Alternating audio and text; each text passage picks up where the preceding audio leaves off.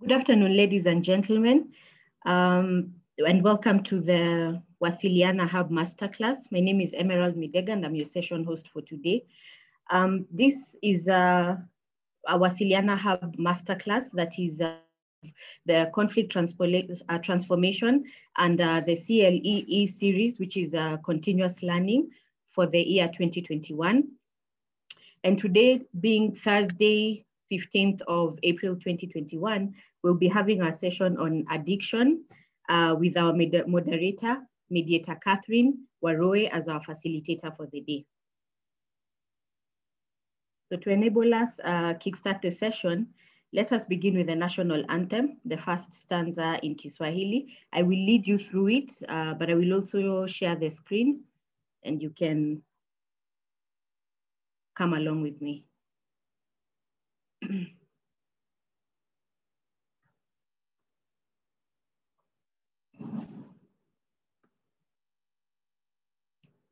E Mungu, nguvu yetu, ilete baraka kwetu, haki iwe ngao na mlinzi, na tukae na undugu, amani na uhuru, raha tupate na ustawi.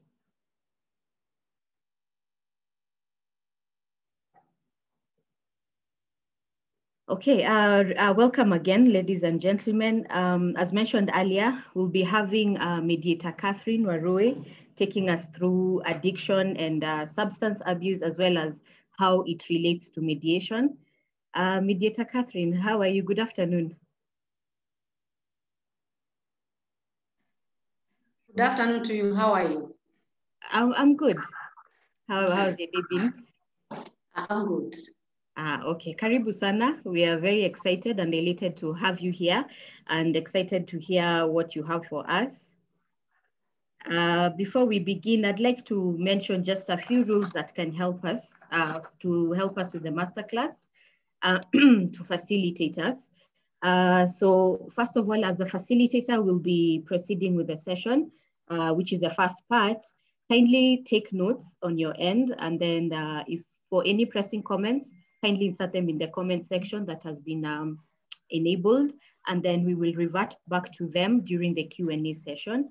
And then if there's any sort of interruption, because this is technology, if there's any sort of interruption, kindly relax. You may be logged out, but kindly re-log in, and then we can proceed with that. And then just basically take this opportunity, this great opportunity to learn from what we are going to get from Mediator Catherine. Yes, Mediator Catherine, karibu sana. The floor is yours. Thank you. Good afternoon, all.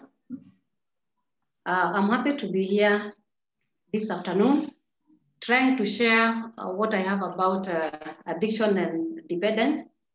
It is a big issue in this country, not even Kenya alone, but in the whole world. And more so at this particular time that we are faced with the lockdown because of COVID-19. We are seeing most of our population getting addicted, entering into substance abuse. And it also happens that they can land on our table as mediators, because some of those cases, maybe they might need mediation. They might have disputes because they are not free of disputes. So they might have disputes, and then we find ourselves having them on our table, being referred, or maybe they come to us as mediators so that we can be able to mediate them. So I just want to invite you today so that I can share what I have. It is such a big, wide topic, such a wide, topic of addiction that it cannot be done within an hour or two. But I have really compressed what I have so that we can be able to discuss what I have and maybe, get something out of it and be able to, to mediate in case such a scenario comes to us. So you are most welcomed. Thank you.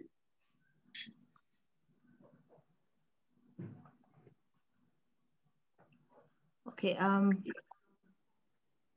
we can proceed to your presentation.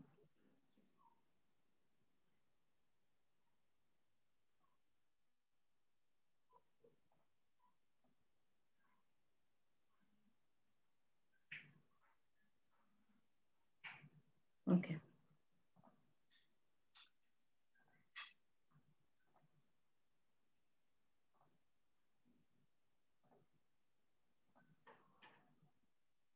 Karibu sana, the floor is yours. You can see? No. Go to the next.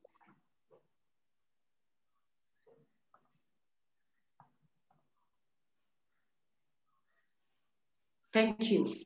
For us to be able to understand what the scenario or what is happening, it is important that we talk about some of the keywords that I believe they are very important, that are going to be mentioned often in this presentation, so that we can know what they are all about. The first one is addiction and chemical dependence. What do you understand by the word addiction and chemical dependence? Actually, science says that this is a disease caused by a wrong habitual use of drugs and other substances of abuse. In fact, addiction is a brain disease. It is important that even in the medical field, they usually term it as a disease model. A disease model means what? It is a disease that actually affects the brain. So it is important that we understand addiction is a disease that is caused by habitual use. Habitual use means often recurrent use of drugs. And they also say that addiction, this is a progressive illness which is incurable, but it can be controlled. Yeah. So it is incurable. However, we can control it. And then it is characterized by a pattern of repeated self-administration of the drug of choice, resulting in intolerance, withdrawal, and compulsive drug taking. What do we mean by this? Yeah, when you see an addict, actually, it is actually, that is the characteristics of dependence. And then there is the word we call tolerance. This word we are going to meet it often as we continue, and which is the increased amount of drug required to achieve the same effect. That is what we call tolerance. If I was taking one bottle of beer, as I continue, I'll take 2, I'll take 3, I'll take 4, I'll take 5, so that it can make me feel high, that the way I would like to feel. Dependence. This is a psychological and physical state caused by interaction of drugs and for a person. So that is what we call dependence. Somebody cannot function unless they use this drug. And it is also characterized by compulsion to take the drug despite the negative. There are so many negative effects. However, that compulsion that somebody needs to take the drug outweighs the benefit of not taking the drug. So it is important that we understand these terms, like tolerance, so that when we hear them as we continue, we understand what we mean. Thank you. Detoxification. This is a first step in addiction treatment. Yeah, this is a word that we need to understand, where medication is given. That is before somebody goes for treatment or goes for any rehabilitation, they need to be done detoxification. That is, they need to get clear of the drug that is in the system. That is what we call detoxification.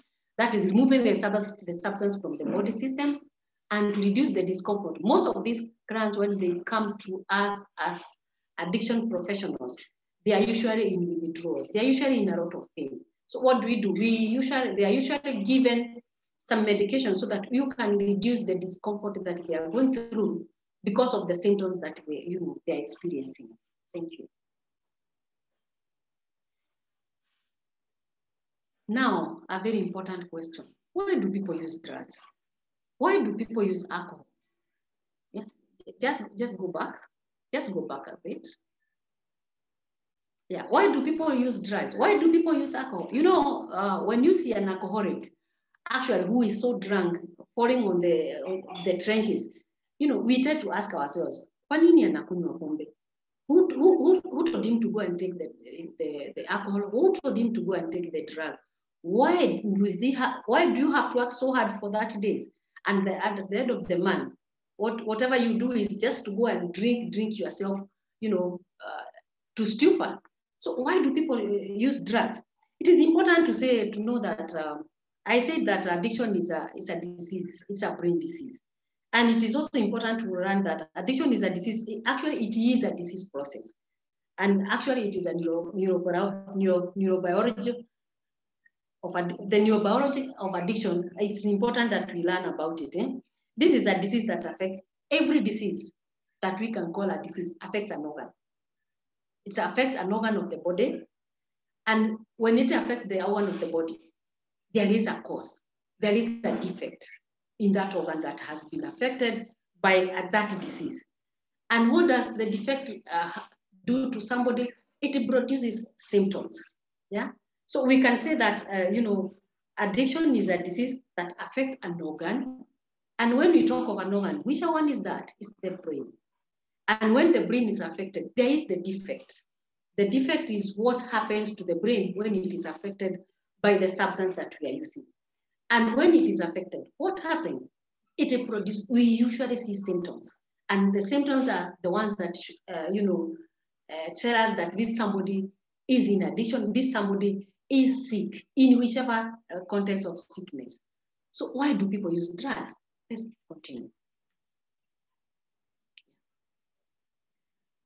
People use drugs because they have something that they are craving to. One, because of the effects of drugs or substance of drug it causes in the mind. We call it a reward system. Someone gets rewarded, the brain gets rewarded from the drug that we are using. Yeah, from using and this drug, it produces pressure. Somebody feels good about it. There is a relief because somebody was anxious. And I say, I want to take one. Sorry, I'm in the shags. That's why you can hear my cockerel making noise.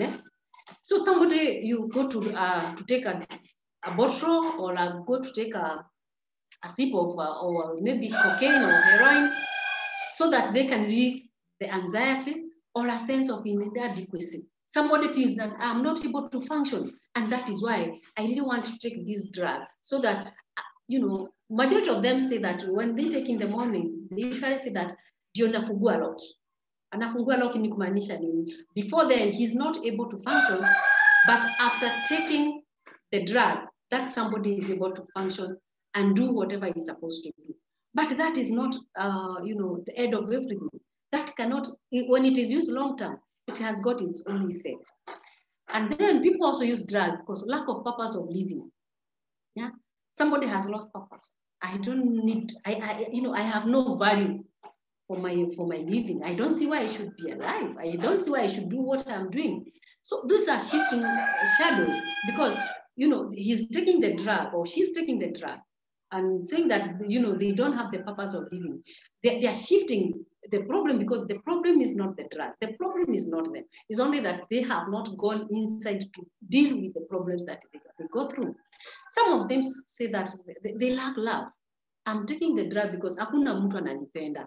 You hear the answer saying that, I'm behaving the way I'm behaving because I don't, people, watu hawanielewi. People do not understand. People do not love me. And that is why I'm taking the drug. That is why I'm drinking. Actually, we can attest. For the people for us who have, the youngsters and the teenagers and maybe the young adults, that is what they say.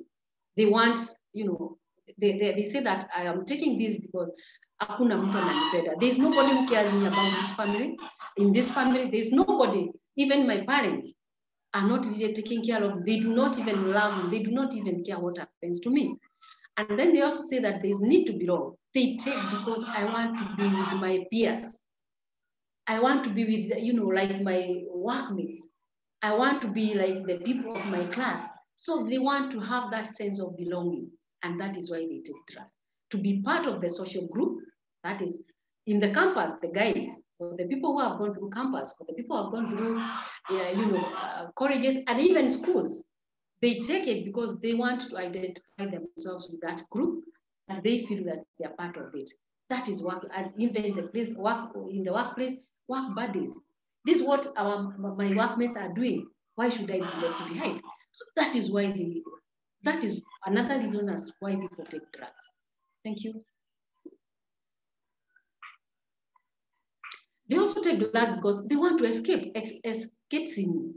They want to escape from maybe disappointment. Maybe it is a relationship. somebody was in an abusive relationship, or somebody got dumped.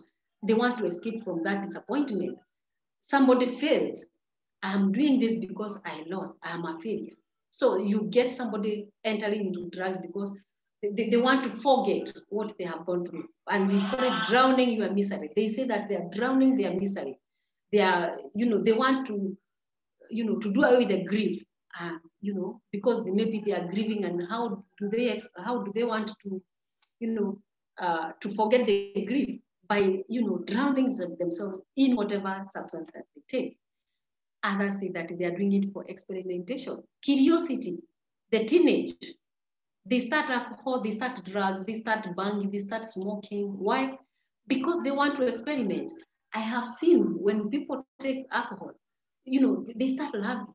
They seem happy, yeah.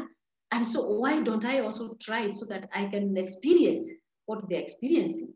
So that is curiosity. You want to go in and understand and feel what these people are feeling.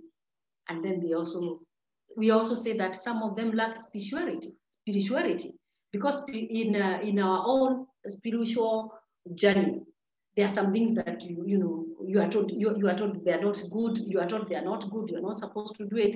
So if you're not having that higher power that we talk about, you get somebody just engaging in some of those behaviors just because they lack that. Others are due to ignorance. They do it because they don't know. They don't know. People take to smoking. They do not even understand what that smoking will do to their body. They do not understand what that alcohol consumption will do to their internal organs. So it is ignorance. Some of them do it because of ignorance. And then there's also the genetic predisposition. What do I mean by this? Yeah. Why do people take drugs? Yeah, that is actually there are so many things that, there are so many issues that makes people take drugs. However, it's also important that we understand the theories behind addiction and dependence. They are there. And some of the theories is about neurobiological theories. This explains, actually the neurobiological theories explains the effects of drugs, drug dependence in the biological terms. That is how it affects us in the brain, how it affects us in our body. So those studies are there that we can learn about them, the theories about why neurobiologically, why somebody get themselves addicted to drugs. The second one is about the second approach is on psychological, or theories is on the psychological. Yeah, on the psychological explanation, concentrating on the behavioral models. Yeah, actually, people take drugs, and it affects the psychological aspect. So there are psychological theories that we can read and learn about them, so that we can know why the behavioral models, why individuals take to drugs, and also we are able to also learn the cognitive models or theories that make somebody end up in being addicted. The third one is about approaches on the socio-cultural aspect. Yeah, this one explains about why people take drugs. It might be due to culture, it might be due to environmental factors that make the drug dependence more likely, where somebody is growing up. So it is important. So curiosity, as I said earlier, it is one of the things that make somebody, you would like the youth, anybody who has not taken this drug would like to know, how are these people feeling? I want to know, I want to experience what these guys are experiencing. I also want to take it because I want to fit in.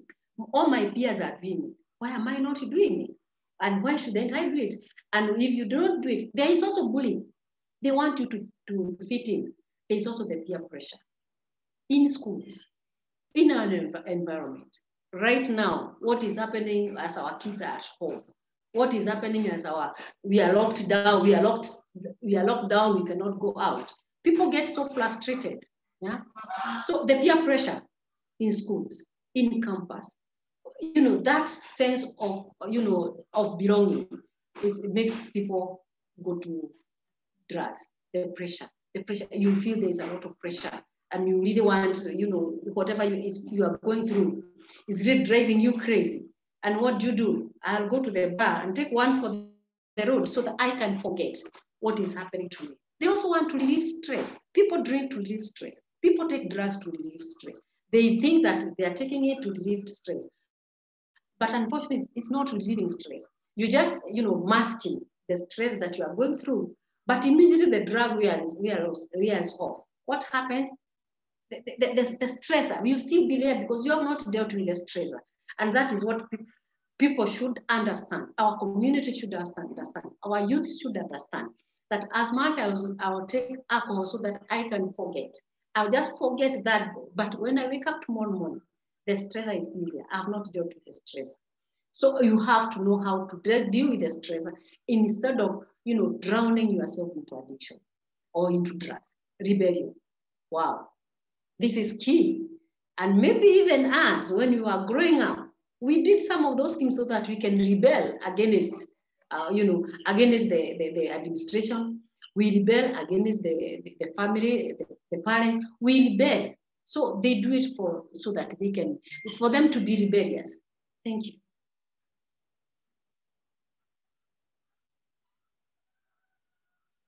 In other words, a major reason people take drugs is they like what it does to their brain. As I said earlier, it is a brain disease. And as I pointed out, that the organ that is affected by drugs or substance is the brain. So whatever happens in the brain, that feeling, because when you start the drug, there's that feeling of high, there's that feeling of goodness because of what the drug produces in the brain. They produces a chemical, a neurotransmitter called dopamine, which makes us feel happy, feel at the top of the world, feel that this is, I usually call it like when somebody takes the first drug or the first time somebody takes drugs, I usually call it like having the first orgasm. It is usually pleasurable. And it is something that somebody will not have it, even if you try it so many times. And that is where tolerance comes in. That is where dependence comes in, because you really want to feel that orgasm that you felt the first time you took the drug. Yeah, the dopamine, what the dopamine produced when you took that drug, it is something that you never feel any other time in your life. So if you are not careful, you just drain yourself, go in and drown yourself, trying to feel that high that you felt the first time. So in other words, a major reason people take drugs is they like what it does to them. They like that feeling of high. They like that feeling of, that tea, that you never feel it again in your life.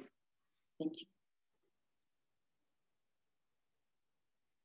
Wow, as I said, when a disease affects an organ, there is the defect to that organ. And then after the defect, there are the symptoms that comes in.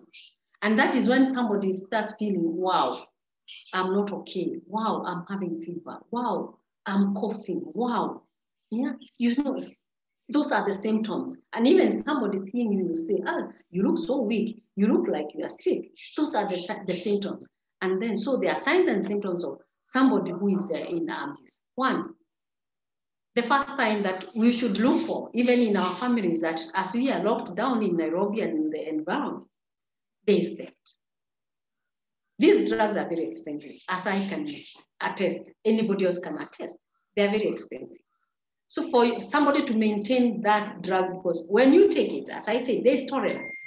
You have to continue taking it and take it and take it until you never have it you never have that high that you felt the first time. So what happened? You start, people start stealing, theft in the family, theft in the community, theft in schools, theft in everywhere that people are. Those are unexplained loss of items, and unexplained loss of items. Something is lost and nobody can explain where it is, because the person who took it will not even explain where it is. Discipline problems in schools. That is why we are having so many indisciplined cases in schools, burning of schools, rioting everywhere, even the place of work. you get people, you get people doing what? People having go through, people, rioting, people saying, no, there's no work, we can't work. And if it is in school, inattentiveness, you find, even at home, you tell your child to do something, maybe she or he has forgotten. They are very inattentive to what you are talking about. Declining performance in work output, even in school. Yeah, you start seeing your child, the grade is dropping. And that is the time you should start asking yourself, why is the grade dropping? And if it is a child who is a school going, they start becoming, unkept. Yeah. Somebody who was so kept, somebody who was so neat, you start noticing there's this person is becoming unkept. What is not happening? This person is not becoming attentive. This person is not, following what he was following. You look at them, for people who use maybe marijuana, you get, red short eyes. So there's so much, yeah? And then the public service expectation and complaints, rise in absenteeism. Somebody is not going to work. If it is school, somebody is not going to school. And then we continue. There are so many sick offs and disappearances and fake sicknesses, tiredness, and kinds of sicknesses. Somebody, you are not able to work. So what happens? They go to the hospital and come with a sick sheet.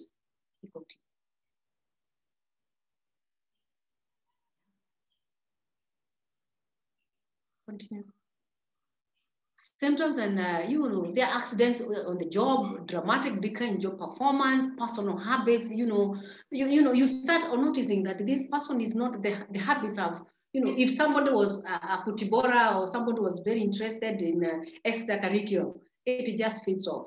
Drunk, this lack of concentration, poor hygiene, as I said, and appearance. You look at this somebody who has, if it's your child, if it's your colleague, things are not working. And preoccupation with it, they are all preoccupied with drinking or looking for a drug. Always, their preoccupation is, where will I get the next fix? Where will I get the next drug? I would like to schedule a meeting management seminar on my calendar as soon as I can find time to buy a calendar. You can imagine, can you see behind what that person is having behind his, his table? Disorganization. Why is this person disorganized? Must be using drugs. They are not even bothered of what is happening. Yes. Wow. These drugs, how do we get to put them in our body? Because as I said, they have to, our organ has got to be, to be affected. Some of them are taken orally. Orally is by mouth. Some of them, they inject some drug. Some of them we smoke. All of them we sniff, inhale. Some of them are patches. They are just used as patches on our bodies. Some of them are inserted per rectum. Yeah, some of those drugs. Others are inserted per the front, the vagina, and then some of them are wrapped. So there are so many ways of drug administration that people use. Yeah, depending on the type of drug. These are just, pictorial of how drugs are used. As you can see, I think it is what I have said, so we can go to the next one. There's smoking, there's chewing. There are drugs that we swallow, there's injecting. Yeah. So how do these people manifest? When somebody is in substance abuse, yeah? As I said earlier, there's also a lot of physical deterioration from persistent use. Yeah, you can notice somebody who is on drugs, they can develop a skin rash. There's also the liver damage. When somebody goes to the hospital and done maybe a scan, there's liver damage. There's cognitive damage. Cognitive is about the mind, the psyche. There's damage. This somebody is not able to, to think, is not able to comprehend, is not able even to make, to make ends or what he's supposed to talk about. Strong subjective drive to use substance, that urge that somebody wants to use the drugs. No, often you can, that it is all that is, preoccupying this person. Yeah, in large amounts for longer periods. That is tolerance, as I said about. Persistent desire to cut down on amounts of use. They didn't want to cut. Ukimsikia leo anasema mimi kesho sitakunywa na hii ndio ya mwisho. In fact, somebody takes this bottle and says, this is my last bottle. But that is persistent. They didn't want to cut down, but they are not able, because as I said, it is a brain disease. And this brain disease, it cannot just be wished away. Yeah, they're involved in virtually all of the person's daily activities around, all what they are preoccupied the whole day, every now and then, on where to get the next fix, on where to get the next drug. This sense of guilt for somebody who has taken drugs for long, they would like to stop. Actually, it's not that they didn't like it. It's not that they didn't want it. It's not that they are really dying to have it, but they are not able to control it because it has really affected the brain. It has taken over, and that somebody has become addicted. So there is that sense of guilt. They know they are doing wrong. They know this is not what they are supposed to be doing. But unfortunately, they cannot stop it. Irritability or annoyance of a family or friends express concern about you. Actually, they didn't get irritated. They didn't get worked up. They didn't get, they feel like they are being abused when somebody tells them, these days you are drinking too much. Whatever you are doing is not right. And because they didn't want to stop it, but they can't. So they didn't get irritable. Yeah. This just manifestation continued. The manifestation is just signs. There's waste of great time, deal of time seeking the drug. Yeah, the substance or recovering from their effects. Somebody took too much last night. In the morning, what happened? They're not, and somebody says, I feel like my head is busting. I feel like, I'm not even able to see. I'm not even able to wake up. My head is just, throbbing. So great waste of time. Withdraws from healthy hobbies. This person, maybe they were footballers. They don't play anymore. The hobbies, they have changed the hobbies. They cannot function. They cannot, they cannot now do what they used to do. Yeah, friends and family in order to use the drugs. So they withdraw. They withdraw from hobbies. They withdraw from families. Actually, they run away from home.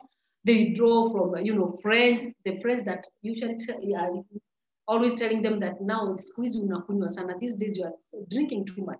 Whatever you are drinking is, it is driving you away. So actually they withdraw, raising money through dubious means. They would like to, to steal.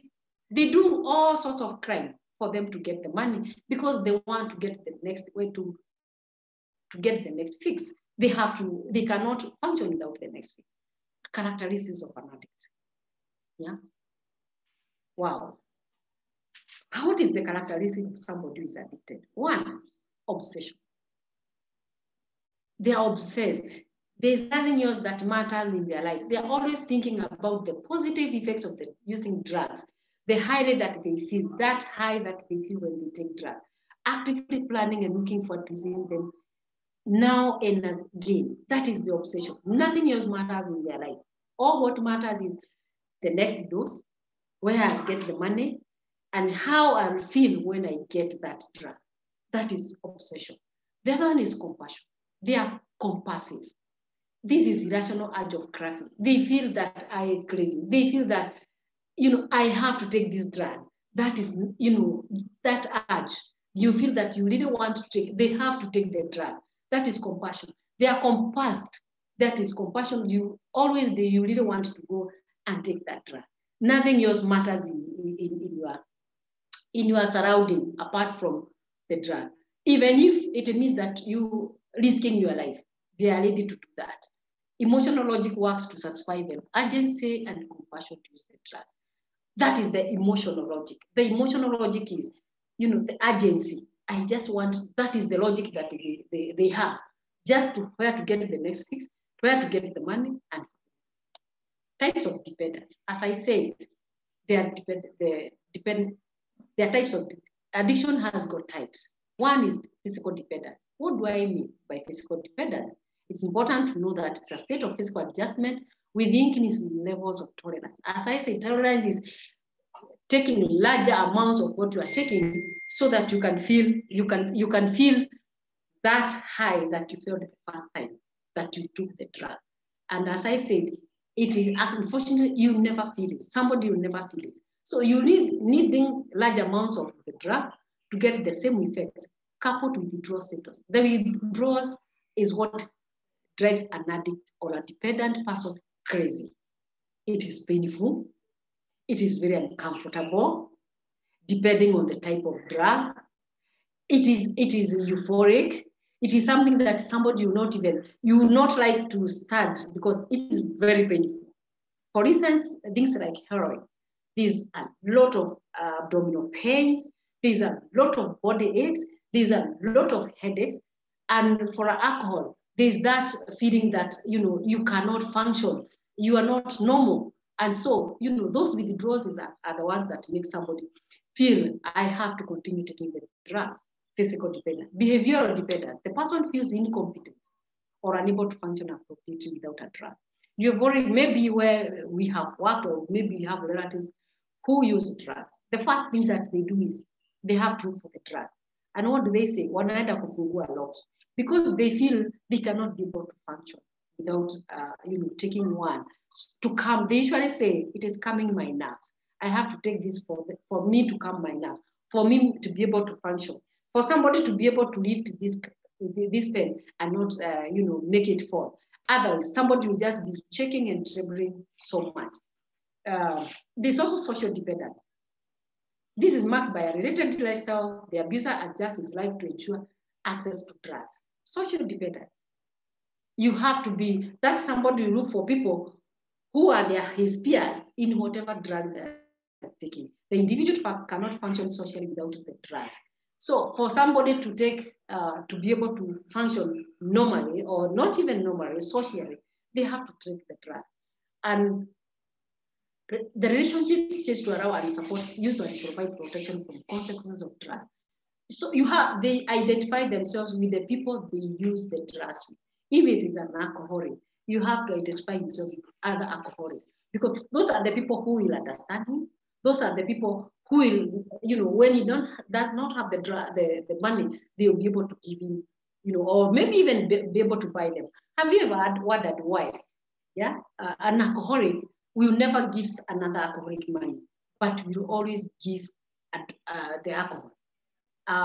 Somebody who smokes, you see them sharing that even if it is as small as that castate, they can share so many people sharing that one stick.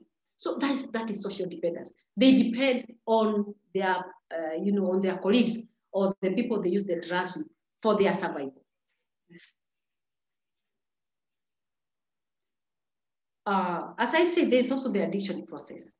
It does not happen overnight. And this one, I think it is just a repetition of what we started. It does not happen overnight. As I said, they start with the experiment. I want to experiment. Why do people take drugs? Even in our families, right now, people have moved the bars from the drinking joints from the bar to their homes. Why? Because there's curfew and there's curfew. There's curfew and they feel that now I cannot, for me to be able to drink because I have to continue with my drinking. They have taken them back to their homes. Unfortunately, sorry for that. However, as our kids are seeing us drinking and they see us laughing because when you start alcohol consumption, people feel high. They feel happy about it. So there's a lot of laughter. There's a lot of talking. People enjoy what they are doing to start with. But with the time, the depression sets in. However, for a youth or for a teenage, they would like to know why dad and mom are so happy when they drink. Why my uncles are so happy when they drink. When they pass through somewhere, there's a bar, they see people laughing, people shouting, people dancing. They also want to experiment. So they want to experiment. The second one is about the social use. They want to socialize. They want to belong. They want to have a sense of belonging. Instrumental, habitual, and compulsive. I think they are going to be, expounded as we continue.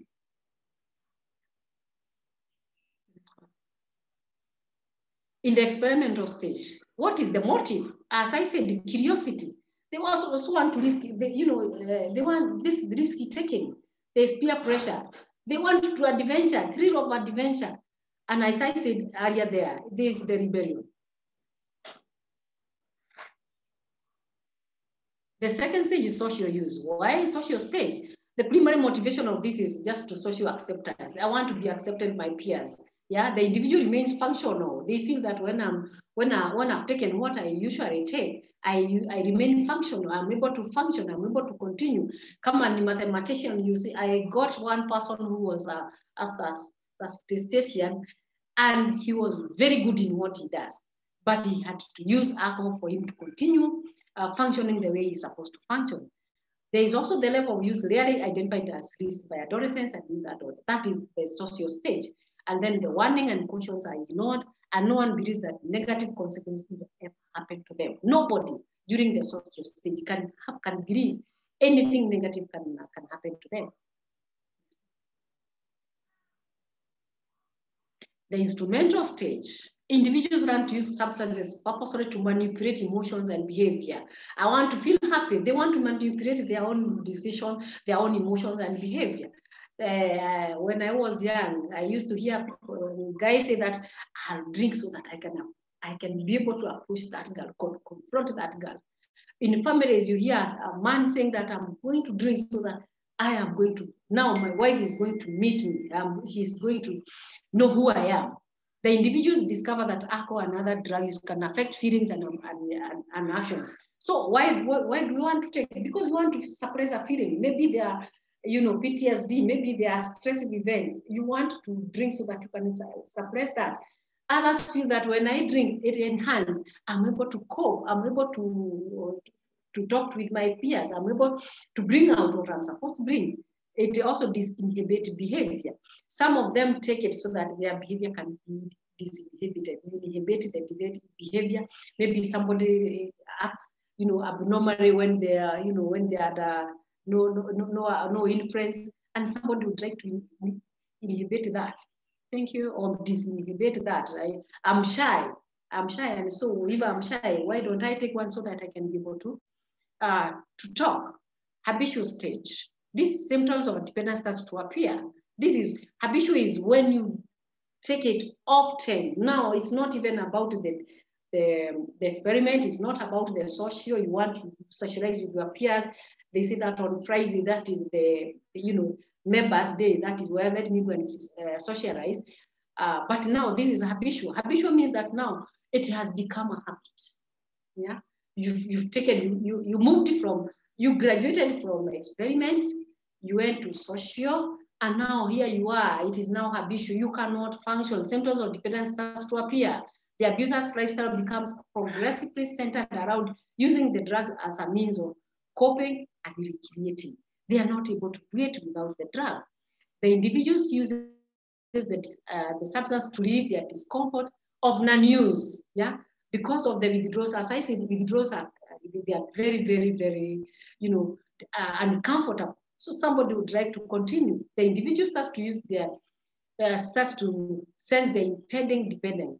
They start feeling now, I cannot function without this thing. So that is where we call the habitual stage. So they react to it by establishing various self-imposed rules and limits. But they say that, nitakunywa leo, kesho sitakunywa, kesho kutwa, like that. But unfortunately now it becomes habitual. They begin to break the rules. The rules are there, but they start to break the rules because of their drinking. Drugs becomes medicine for problems. That is where the habitual stage takes somebody. The drug becomes a medicine for the problem. If I don't want to feel shy, I have to. If I don't want to, people to think that I'm not capable, they have to drink. Thank you. Then there's the compulsive stage. Compulsive means what? The urge is too much. You are really urged. The compassion, you are really forced, pushed to the wall. The individual is now preoccupied with the drug use to the extent that getting high or planning for it is all that he thinks about and does. Nothing else matters in their life. All what matters is me getting the next fix. The only relationship the addict has is with his or her drug. Actually their relationship just goes off. Not with the family, not with the workmate, not with the peer, nothing else matters. But they now have that relationship with the drug of choice. That is now what matters in their life. This is mine, this is mine, this is mine, this is mine. Compulsive use is totally out of control and chemicals are now running the individual's life. They cannot, it has taken over their life. drug has taken, it has hijacked, in the better word, it has hijacked their life. Thank you. So what am I talking about? This, the downward spiral of psychological addiction. We said they start with the curiosity. They were curious, they wanted to know. Then they went to implementation. They want to experiment what this drug does. And then as they do it, it makes somebody feel that euphoric feeling, high. But with the time, they feel that the high goes down. Yeah, this behavior is going down. So because it's going down, they continue taking more. And that is where we come to tolerance. Tolerance sets in, because whatever I took when I was curious is not what I took when I became, experimentation. I took another drug. And then for me to feel that, I went on and on until I became tolerant. So in tolerance, what happens? There is elevated use of drugs. If I was taking 5 beers, the next time you find me, I'll have, they'll have stepped on the crate of beer. Yeah. So there is elevated use. And then as they elevated use, there is less euphoria. They do not, actually, there is also depression that sets in with that continued use of the drugs. And then there is the great dysphoria, that feeling of, that feeling of not happy, feeling of not being himself or herself. So what happens? They get withdrawals. Yeah, withdrawals means what? The body was accustomed to a drug. Now the drug has been, it's not enough. So the body is really fighting because the withdrawals are there. Somebody will drag the drug, but the organ, it is not there. So what happens? They start, feeling like now, if it's alcohol, they feel, we call it, they start, tremors, they start trembling. If it is heroin, they have the headache, they have the stomach, the abdominal pains, which are really tough. And then what happens? Because they are really fearing for these withdrawals, because they are really painful. They elevate the use of drugs, elevated drug use. And then when they elevate the drug use, they get a relief, the withdrawals. So, if somebody was trembling because they have not hajafungua loki, what happens? It comes the nerves. So they get the relief, the withdrawals. From there, if they do not continue with the drug, the withdrawals sets in. And then what happens? They elevate again the drug use. So that is why we call it, it's a spiral. It's a downward spiral. And that happens in the addiction or in the dependence life.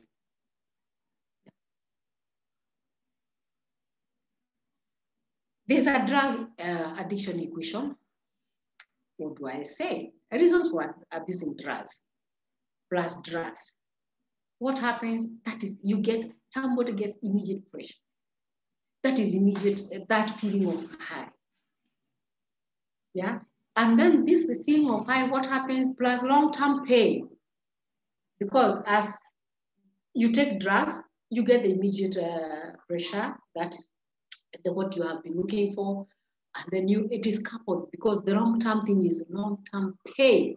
Because for you to come out of the dependence, for you to come out of the substance that you have been using, it is long-term and it is painful. It takes time.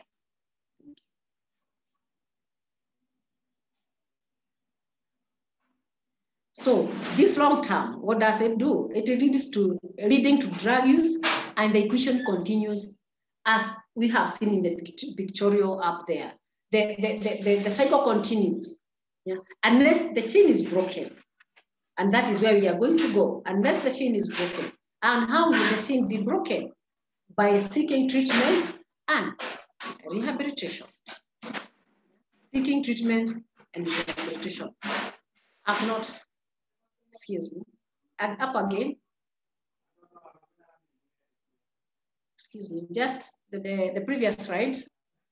Yeah, treatment and rehabilitation, yes. So what do we do? Treatment is the provision of one or more structured intervention designed to manage health and others problems resulting from drug use and substance, to improve or maximize personal functioning and social integrity. The people have got to be integrated after they have been after they have been treated. Next.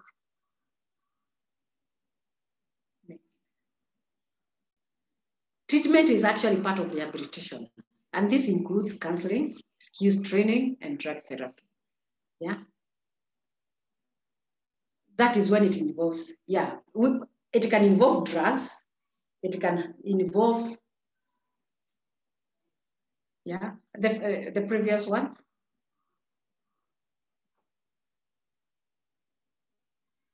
Yeah, it can involve being given drugs, it can involve detoxification treatment or incidental psychological or psychiatric problems, e.g. depression for treatment. Thank you. Next one.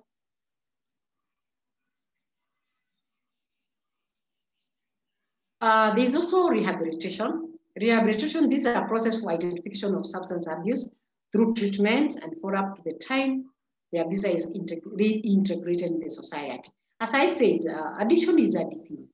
And I said it is a disease model. Even it is a mental, it is a brain disease that needs treatment. Not all of us really appreciate addiction or dependence as a disease. We always point fingers to the abusers and say that they are the ones who started it. Yeah. So we do not, majority of us, even the community does not understand that these people, they are really sick and they really need to be treated. Social integration, the process of getting a drug abuser back into mainstream society, that is social integration. After treating, after making this person, understand that they are in problems, and after removing them from this problem, what happens? You are supposed to reintegrate them, because most of the times when we take these people back to the community, they have even baptized them. Huyu ni yule mlevi, huyu ni yule teja. This person has worked very hard to be reintegrated in the society. This person has worked very hard to go back to the family. However, what do the family do? They usually view him as an alcoholic. And now tunawaita walevi. Wale ni wale walevi. Huyo ni yule teja. And what happens? It is very hurting and very disheartening, to this person who is really working very hard. Because as I said, it is a disease. It is a disease that somebody cannot bring himself or herself out unless so much is done for this person to work. However, they say that is the willpower for this person. But when somebody tries to work on their addiction after being rehabilitated, the families and the society pushes them back. If something is stolen in the family, who will be the first person to be thought that has taken it? It must have been the addict. It must be the attacker, because they feel this is the only person who can steal. And I tell you for a fact, it hurts them. When they come sharing to us, they say that it hurts me. It hurts me to see that my parents, my family does not, know the pain I'm going through for me to be sober.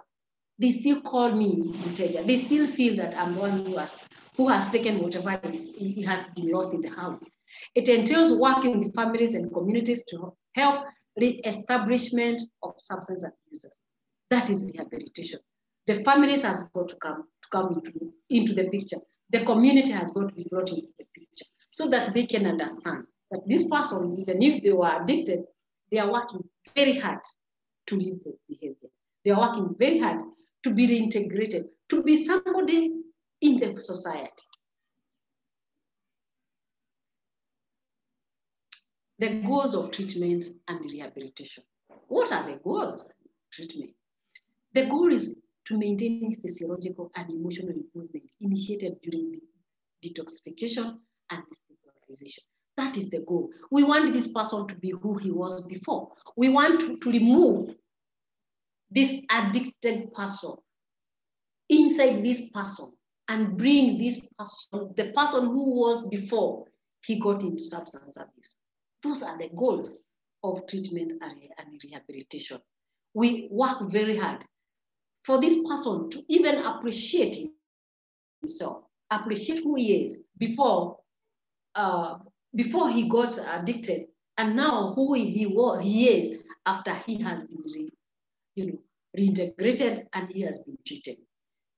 To support behavior that lead to improved social, personal health. That is the goal of treatment and rehabilitation. We want to support our behavior because we say the behavioral aspect, yeah? The behavioral aspect, that is what maybe might take him back to where he was, or him, her, wherever she was. So we want to support, behavior, desired behavior in the community. For this person to come back to the community and start behaving, the way he was behaving before he got addicted. And then the social function, we want him to function socially, not necessarily using the drugs. And we also want to reduce the threat to public health and safety. And when somebody is addicted, he's a threat to the public health. He's a threat for safety of himself and even for the community around. And we also want to motivate, we want to motivate behavioral and lifestyle changes that are incompatible with the substance abuse. We want to motivate behavioral changes. We want this person to behave, to change the behavior, seek a behavior that is desirable to him and even to the people who he's living with. Change his lifestyle for the better, for him to be appreciated and for him to be accepted back in the community. Thank you.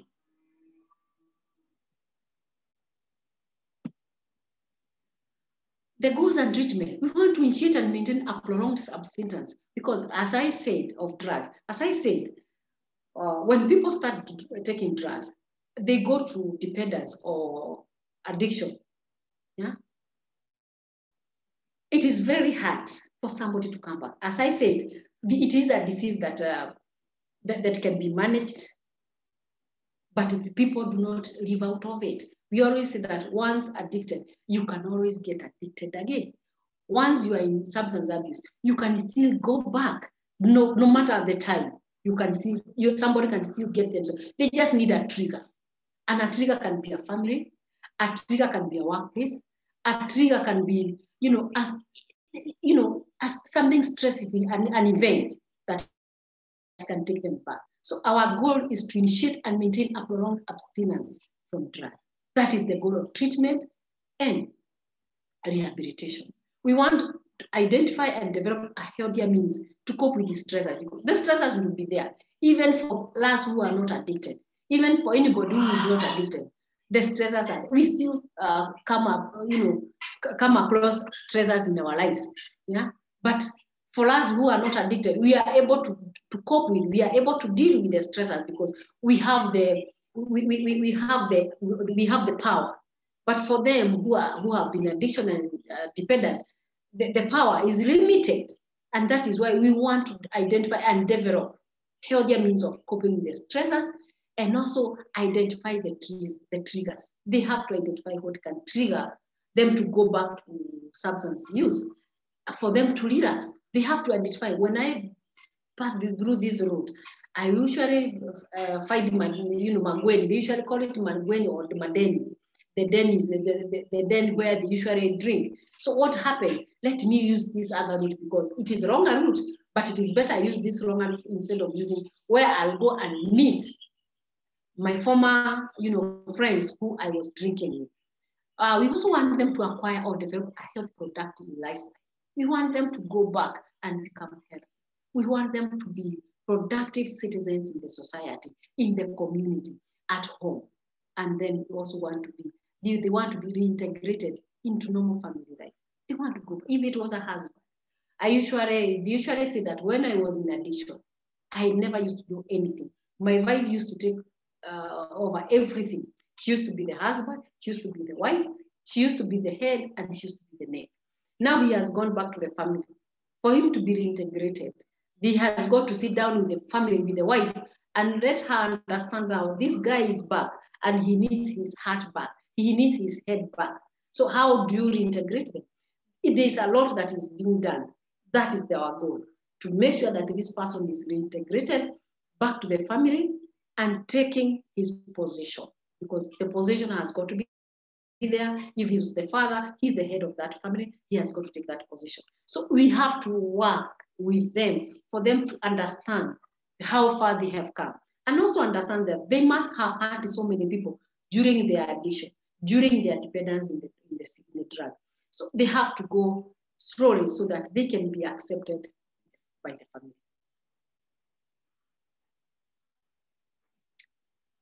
In conclusion, I hope I've not taken a lot of time. My time is there. In conclusion, chemical dependence or addiction treatment is often a long-term process and may require multiple episodes of treatment. I have seen people saying that tumempeleka rehab mara ya kwanza, ya pili, ya tatu, sasa tumechoka, hata he will never get cured. People have got to understand this is a long-term process, which may require multiple episodes of treatment. It is not a one-off thing. It is not a one-time thing. It is something that can be repeated often and often until this person gets the help that he needs. It might not even work because, as I said, somebody can take 10 years, but still go back to dependence and substance use. So it is not, you cannot say that because he has gone to the rehab once, will you not go to the rehab again? Now he is cured. And when you fight him drunk tomorrow, you think that now he wants to do it. It's not that they want to do it. It is what the drug did to his body or to his brain that is making him or her go back and maybe experience.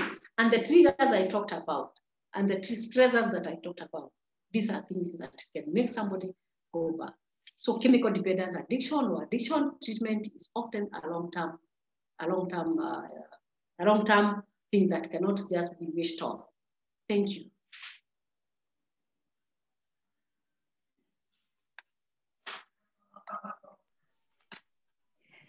Wow, thank you so much again. Thank you, Mediator Catherine. I have learned a lot.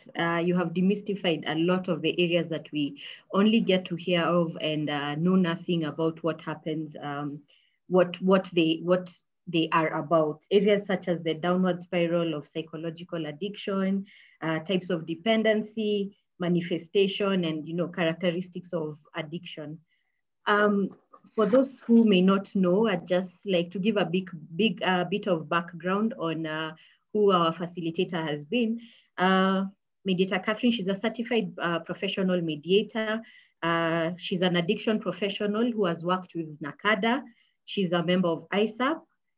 She's also a counseling psychologist and a counseling supervisor as well.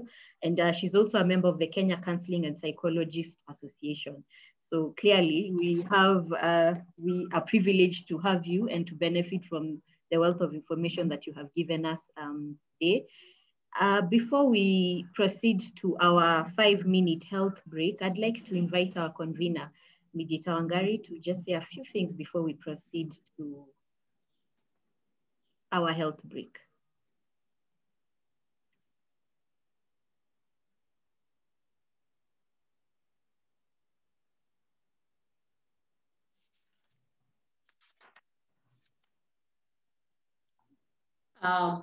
Imelda, maybe before Wangari comes in, can I just add some things more? No problem. Proceed. No problem. Eh? Yeah, there's something that I feel it is important for people to understand. When you talk about addiction, we deal with the two major parts. I said it is a brain disease. It is important to know which part of the brain that really makes who I am, and which part of the brain is really affected by this substance that I'm talking about. In our brain, we have two major parts of the brain. That's the frontal cortex. I know it might be so scientific and so medical, but it is important for us to know. There are two types of brains. There's the frontal cortex and there's the midbrain. The frontal cortex is this part of the brain, and then the midbrain is the part of the brain that is, we call the brain. The frontal cortex is the part of the brain that makes us. It makes me who I am. That is the frontal cortex. It makes you who you are. That is the frontal cortex. Yeah. This makes who you are. That is your personality, what you value, your values, your power, your sense of choice. That is the frontal cortex. And also, it is a sense of choice, what you think, and And I usually like saying that it is the Superman. The frontal cortex is the Superman in us because it is who I am. It is who you are. It is who every person is. It is who we are. And then we have the midbrain. Yeah? The midbrain is our survival brain that keeps us alive. The function of our midbrain is just survival. It is just geared to our survival. So what does that mean? You can't fix it or change it. Actually, you cannot fix the midbrain or change it. Or or you tell it what to do. That is the midbrain. You cannot tell it what to do. Yeah, its role is to keep us alive, and the functions of the midbrain. It is known as survival brain because it helps us to eat when we want to eat. Even when a child is born, the midbrain is the one that makes the child start looking for food. Yeah? That center. Yeah? And then it is actually, it kills. It is the one that helps us to identify the predator and kill because we want to be safe. That is the midbrain. And then the sex. It helps us. It's from the midbrain that we're able to procreate. Yeah, that is the center that makes people have those organisms of procreation. Yeah, so it is important for us to understand because I said addiction is a brain disease. Thank you.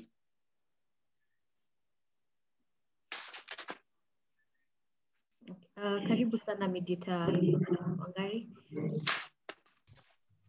Asante sana. Thank you very much to our session hosts, Mediator Emerald Midega, who's a mediator in practice. And I also wish to thank our Mediator Catherine Warui, who's been our masterclass facilitator today on a topic that is extremely relevant.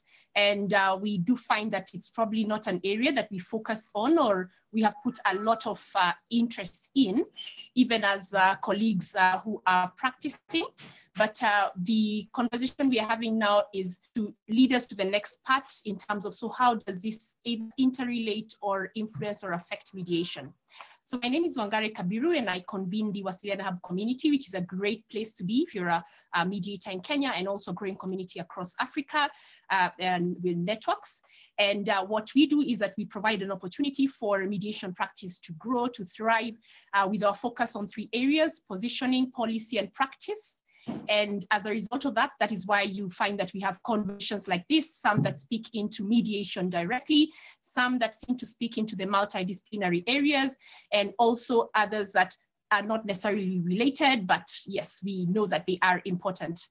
So as peers and colleagues, I once again thank you for joining us on this call. I also acknowledge the American Spaces, who's our partner in ensuring that the mediation awareness and knowledge in Kenya continues to thrive and grow. Yeah, we are delighted that they are supporting us in enabling the public to get to know about the conversations around mediation. So just to highlight to colleagues that the masterclasses are actually being run with peer mediators. And so we invite you, if you are a mediator and you have an area of expertise, please let us know. Please reply to the email that you received when you are joining into this conversation. Let us know your area of expertise and we'll be delighted to work with you so that you can enlighten us on that area as we build the connection with mediation practice. So once again, I thank you to our facilitator and host today, Mediator Emerald Midega, and also to our speaker, facilitator for the masterclass today, Catherine Warui, and we look forward to also the next sessions that we will be having. So karibuni sana, and Emerald, you may let us know about the break and what time we come back. Thank you. Asante. Thank you so much, Mediator Wangari. At this juncture, we have now reached the point where we go for our health break. We will break for a 5-minute break until it is now 3:25. We will proceed. We'll come back at 3:30. And then at that point, we will go to the next phase of our session, where we'll be looking at how all the information that you've garnered today, how this plays into mediation in terms of the relevant skills that are needed and that are needed to be acquired to be able to facilitate a mediation process where addiction is involved. And so with that, ladies and gentlemen, let us proceed to our health break.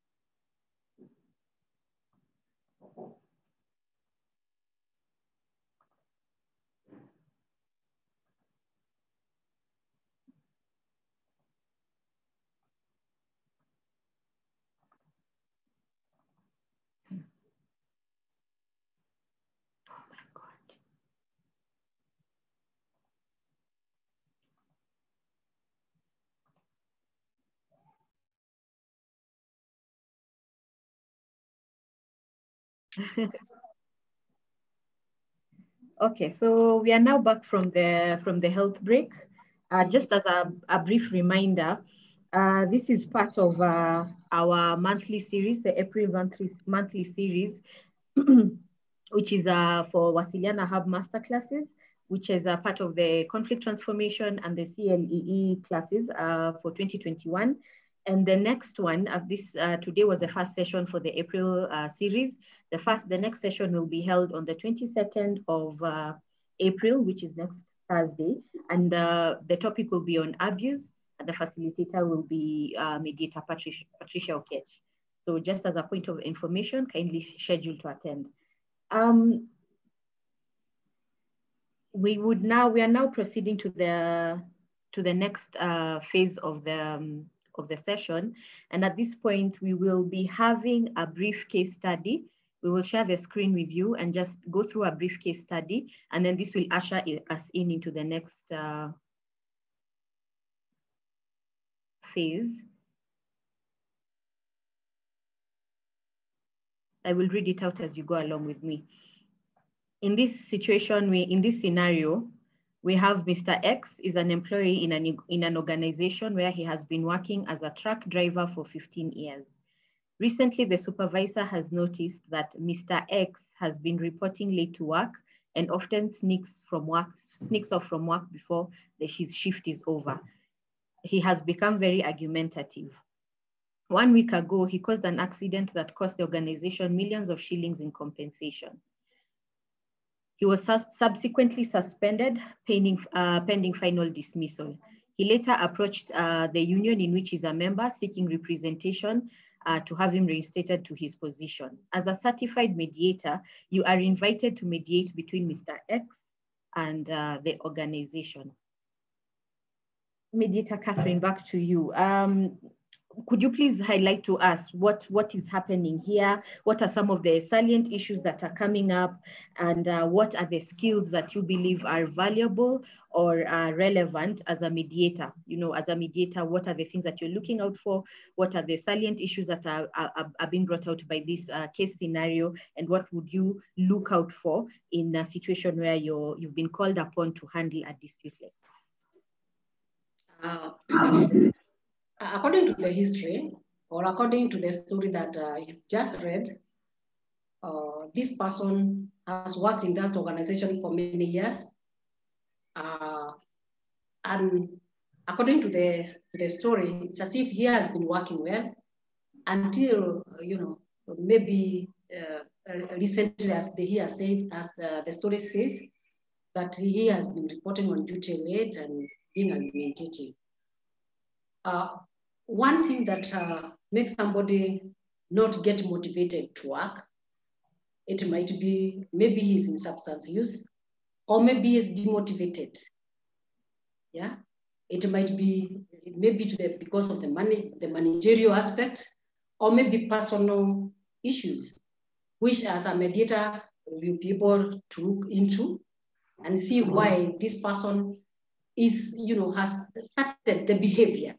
As I talked about addiction as a behavior, there's a behavioral context. There's a behavior that the supervisor has noticed, and the behavior is coming late and also being argumentative. Those are attributes or qualities that he never had, because the story says it is just, recently. Also having an accident, causing an accident, that can be normal. Accidents happen even to people who are not addicts.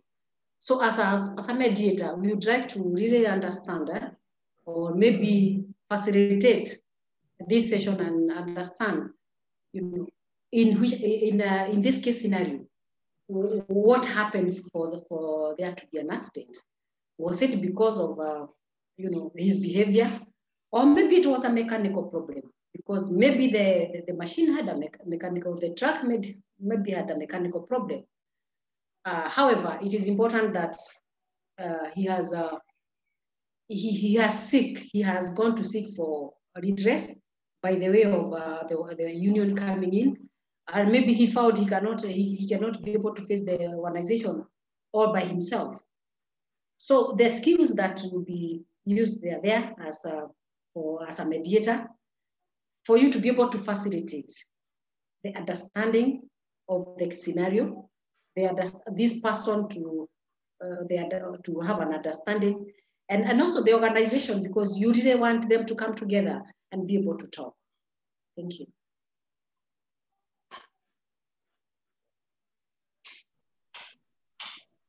Okay, colleagues on the call,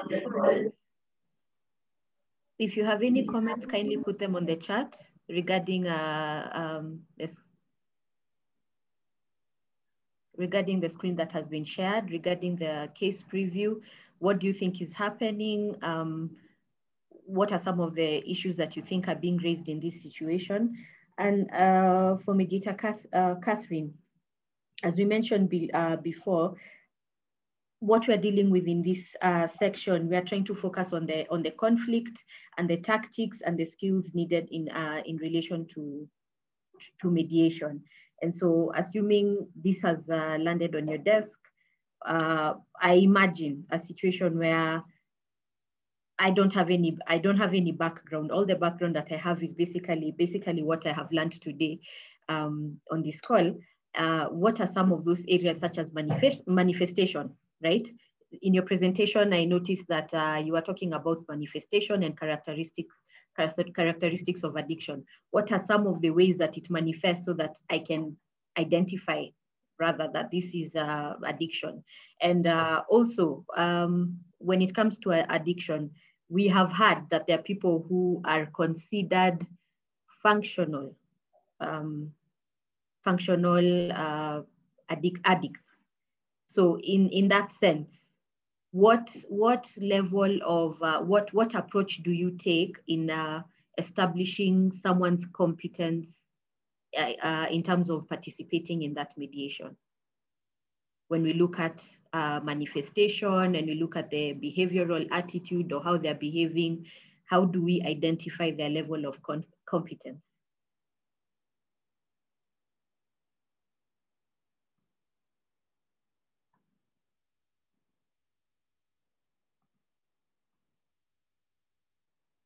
Sorry, we cannot hear you. Kindly unmute yourself. As I was saying, dependence or addiction is a complex issue. I said it is also a brain disease, and because it affects the brain, and when it affects the brain, it affects even our way of thinking. It affects even our way of listening, and it can even affect our way of making judgment. Yeah. So as you enter or as you engage in mediation with this particular person and maybe the organization, you as the mediator, because ours is to facilitate. You will, as you engage them in talking, you will be able to notice the coherence of the information that they are giving. Yeah. You'll be able to notice, you'll be able to capture, is this person coherent? Is this person, whatever they're saying, is it making sense? Yeah, because as much as you are not an addiction professional, anything that is making sense, it is possible for anybody to understand or to identify this person is making sense. The way they behave, yeah. Somebody can be there, but not even listening to what you are talking about. Maybe he's dosing off if he's in that extreme use of the drug. Maybe he's dosing off. Maybe he's even yawning. Maybe, you can see even the symptoms, the signs. Right now, the eyes. He's trying very hard to open the eyes, but he cannot. Maybe he's trying to talk, but he cannot even finish a sentence. That is a case that we can say it is to the extreme. And you as a mediator, in such a case, I really don't see any business that you can facilitate, because we know ours is to facilitate. If this person is not making sense, this person is not even listening, this person is not even, halfway is asleep, will you have an agreement? I really don't think so. So as a mediator, you have the choice, you have the powers to say that this person, as much as I have been called upon to mediate, I don't think he can be in a position to make a, we call it what? A right decision, an informed choice, because he's at the moment he's intoxicated. The second one, he's not able to incoherently air his views, or maybe he's not even listening, he's absent-minded. So those are some of the things that you can look at, you can look up to when you are doing a mediation in such a case. However, the others, we call them a functioning alcoholic, a functioning somebody who is able to function even after taking whatever they have been taking. Such a person also, it is possible you understand, are they really making sense? Yeah, what we are talking, are they really grasping? Is it really making sense? Is it sensible? Is he really concentrating? Because if he's functioning alcohol, it means that he works and he knows about his surrounding. He knows what is going around, what is all about. For somebody who is not able to function normally, maybe he'll wake up and say, why am I here? Who brought me here?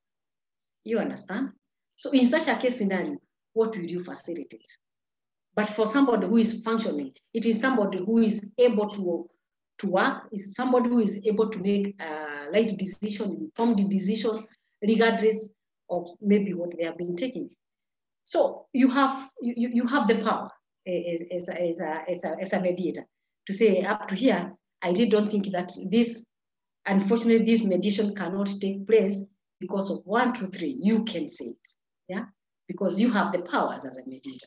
Because you make a wrong decision, it will be the mediator who has made the, you never facilitated well. So your knowledge, your observation, yeah. I also say there is also the cue that you have.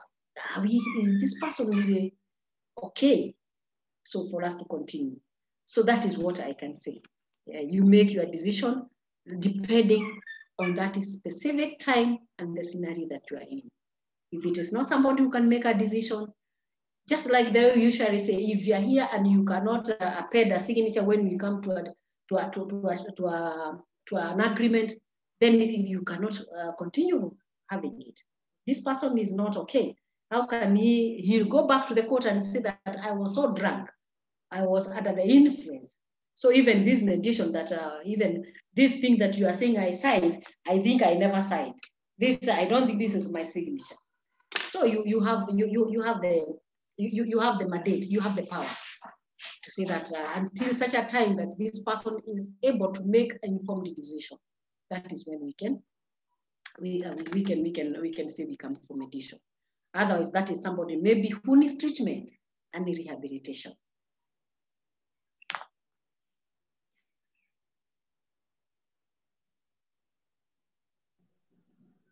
Thank you again, Mediator Catherine. Ladies and gentlemen, if you have any comments or questions, kindly use the raise your hand function, or you could also type in your question and comments in the chat. Okay.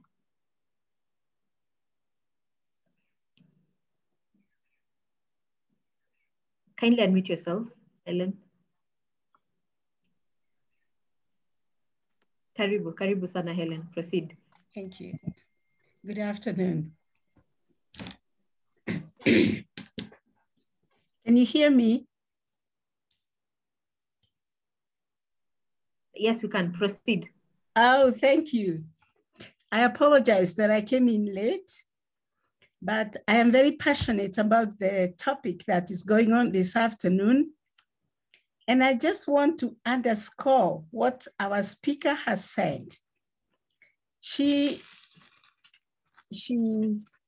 put it straight that we cannot proceed with any mediation if we find someone has been under the influence of drugs or substances. I think our speaker wanted to say that one of the earlier things, the first thing we want to do when we get into the court or when we get into mediation is, even as we welcome the parties, behind our mind, we are observing, we are making, let me say, psychological assessment, so that we are able to say, this mediation will proceed or will not proceed.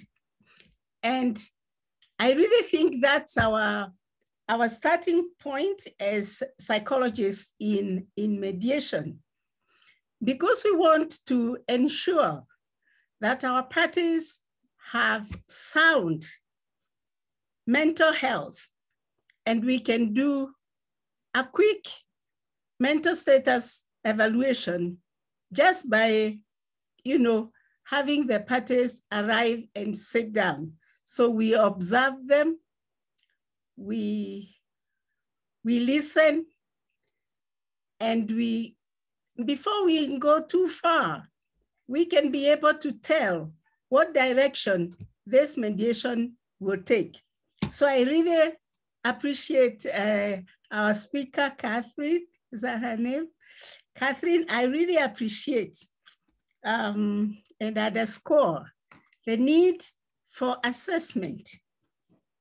And I think even as we go, even in normal mediation, I think we have a clinical touch as we deal with the cases, because most of the times, even the people under the, who are going through substance abuse or who are addicts, underneath that addiction are salient issues that got them to that position. So as mediator psychologists, we can be able to add value to this work. And I believe mediation is the way to go with things.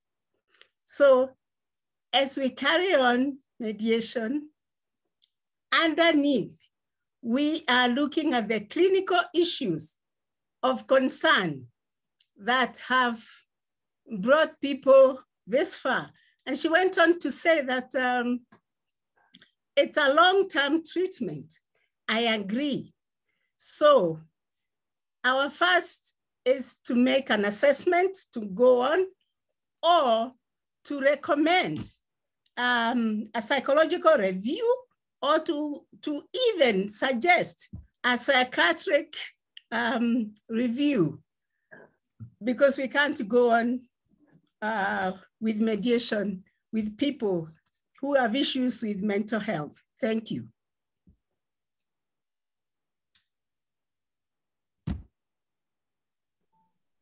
Thank you so much, Helen. And thank you so much for your comment and for your valuable addition. Any other person with a comment?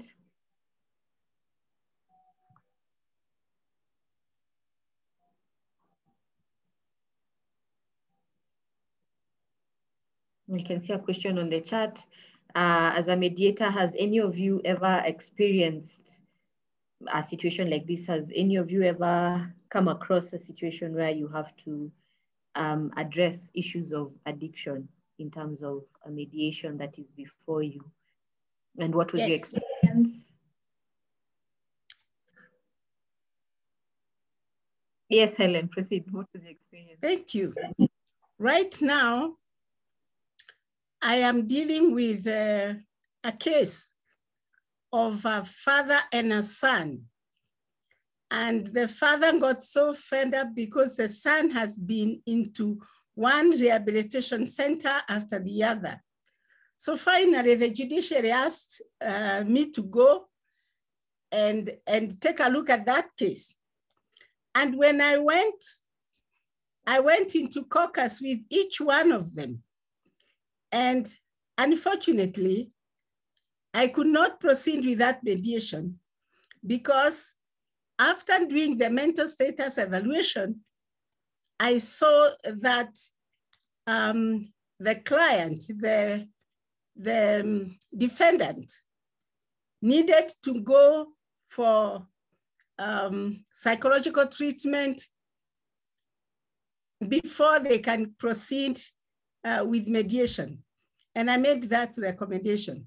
And these cases can be very common, and they come under criminal offense or something like that. But when you look closely, you will find that they have had clinical issues that were not addressed. And therefore, the case takes long in the court, the file comes up again and again. And the reasonable thing to do is the mediator, the psychologist, to make that assessment and make a recommendation. Thank you.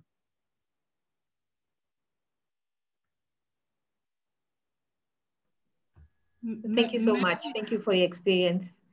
Maybe I can comment a little on having had a mediation with somebody who was one party was actually came in drunk, and we had to terminate until later. But again, like Helen says, I had to refer. But one way that we can also deal with the case study is that in caucus, you can get a lot of details from the parties. So in the caucus, you would be able to talk to the driver, find out how his life has been, because nobody gives us a chart to follow on how we are going to ask the questions. So you can, in that area of caucus, find out how he has been living, what has happened, how come all of a sudden this is happening to his life. And from that caucus, you know, we should be able to gauge his mental status and be able to say, Apana, this one has to be referred back. So there is, there's need to caucus during that time so that you get as much detail as you can from these parties and to find out what happened at the accident, you know. Let them have as much confidence in you as possible. How did this happen? How come this is the complaint that is coming up recently? It has never happened before. How is your family? What is happening to you? And in that way, collect all the information that one would need for a decision to be made. But thank you so much, Catherine. Thank you very, very much. Very enlightening. Thank you. Thank you so much, Mediator Patricia. Mediator Patricia, this month, we know that this month we are focusing on expertise areas, and actually just as a point of information, Mediator Patricia Okech is actually the one that will be facilitating next week's masterclass on abuse, which is of course something very interesting to look out for. We are now drawing to a close for the meeting. It was an interesting perspective to hear the element of introducing caucus and how we can use caucus to try and bring out those issues that ordinarily would not be so obvious to the naked eye or right off the bat. So that is also an interesting perspective. We're now drawing to the close of the meeting. And as you can see on the screen that is there before you, it is a series for the month of April, and we'll have 2 sessions. We have just come to the close of the first session. The next one will be next week on Thursday, same time, 2 to 4 on the 22nd. And we'll be tackling the topic of abuse, which is another grand topic. And the idea is to also look at conflict as it relates, abuse as it relates to conflict and conflict transformation, and how us as mediators can become efficient in terms of dealing with mediation disputes, mediation issues such as this one. So at this point, I would like to acknowledge and give thanks to everyone, all the ladies and gentlemen, for joining us and for participating. Thank you again. Thank you again for sharing your experiences and your knowledge. A big thank you to our facilitator, Mediator Catherine, for the wealth of knowledge that you have imparted upon us. I believe that you have given us a stepping stone, something to look at, something to think about, and it has been very interesting. And finally, a big thank you to Wasilianahub and the great initiative it is taking towards conflict transformation. Again, I would just like to reiterate that next week we'll be having the session on abuse on Thursday, so please look out for that. We are now drawing to a close of the session and would like to end with the national anthem. I will share it again. I will guide you through it and then we can come to the end.